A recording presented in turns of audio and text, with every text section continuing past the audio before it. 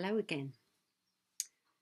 So today I wanted to say something about perspective because I think with the coronavirus and being in lockdown at the moment, our perspective can get very small, and particularly our perspective about what's fair or unfair, or what the government are doing or what they're not doing, about fears for our life and so on.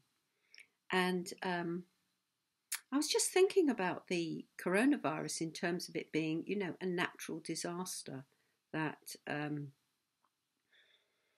viruses are very good at perpetuating themselves and finding ways to circumvent anything we do about trying to get rid of them and so on. That they're doing what they naturally want to do or need to do. And I was thinking how we can get very preoccupied with numbers, all the people that are dying daily at the moment from the virus. So I had a look at some of the statistics for deaths in other places, not from the virus, but from other, natural disasters and not so natural.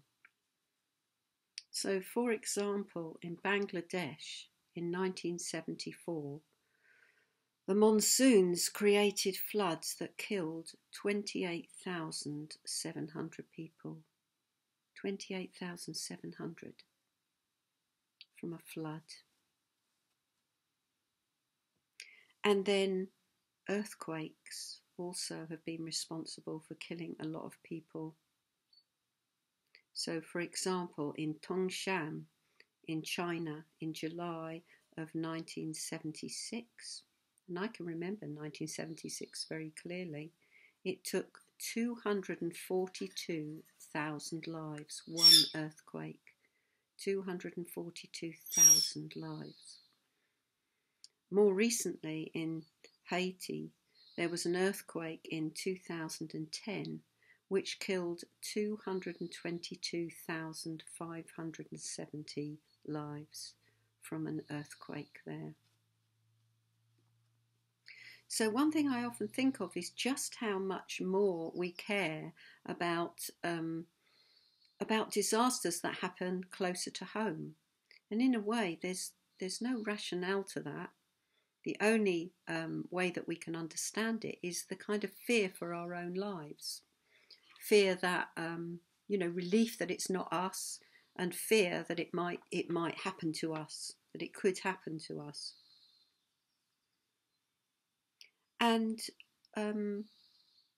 ongoingly, before the coronavirus, before we had our very minor floods by comparison with the ones I've been talking about, there was a lot in the news about Syria and about the deaths there and so on.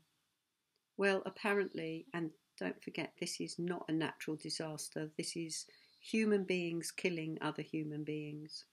And in Syria last year, apparently it was the lowest death rate in the 9 years of the war.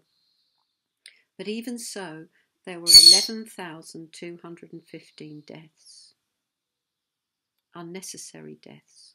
Not natural disaster deaths, but deaths caused by people killing other people. So these are things that, we can be bearing in mind, that, that we can see the coronavirus as a natural disaster, and that of course it's creating suffering, of course it is, but suffering is always there.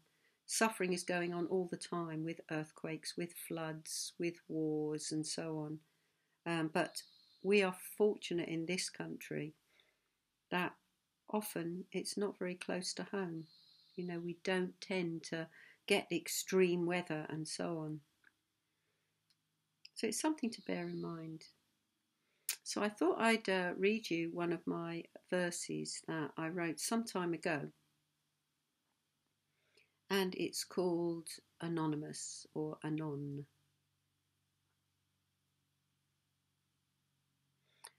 After I'm gone, leaving no legacy of daughter, son, or a fine novel, When my ashes have cooled and settled back into the vast earth, no one will ever know my one small life. Millions have come and gone this way. I'll read it again. After I'm gone, leaving no legacy of daughter, son, or a fine novel, when my ashes have cooled and settled back into the vast earth, no one will ever know my one small life. Millions have come and gone that way. So yeah, I was on solitary retreat at the time, and I often contemplate death at those times. And yeah, seeing myself in perspective. Maybe it sounds to you like quite a depressing sort of verse, but it isn't to me. It kind of puts things in perspective. It's like, yes, millions have come and gone that way. And I too am going to go that way, you know, and in a very short time, no one will ever remember me. I won't leave anything behind. And there's a certain freedom in that. There's a certain release. There's a certain, well, having to let go, being forced to let go. You can't do anything else. It's like it will happen. It's the one certainty we have. And just let go, you know. Live in today, not for today, but in today. Live right inside today. Yes, another thing I did on solitary that was very powerful for me was I was drawing some pictures, and I drew a mandala of my life. And in it, I drew in one little section a coffin. And I put the date of my birth, which was 1953. So I put my date of birth there, and then I put a dash, and I put 2000 and I didn't know what date to put. So I left it empty, and I reflected on the fact that I didn't know when I was going to die, but there was a date. There was a date that definitely will be there. And it was, yes, it was just extraordinary to contemplate that, you know, I didn't know what date belonged there, but there was going to be a date. There is going to be a date, and it brought it much closer to home. It's very hard for me, I think, to describe why those sort of thoughts and reflections aren't depressing, you know. It's a kind of relaxation into how things are. It's a letting go of grasping on or kind of thinking that there's going to necessarily be a future for me, for I, for whoever that is. So yes, today I want to live right inside life. I want to really enjoy this blue sky. I want to enjoy the peace. I don't want to feel guilty about the peace because other people are suffering. I know they're suffering. I care about their suffering. I will chant for them. I will bear them in mind. I will send them metta and compassion. But I also want to live. I want to be within life and really feel the wind on my face if I'm outside. I want to be fully alive. So, yeah, that's what I've got to say today.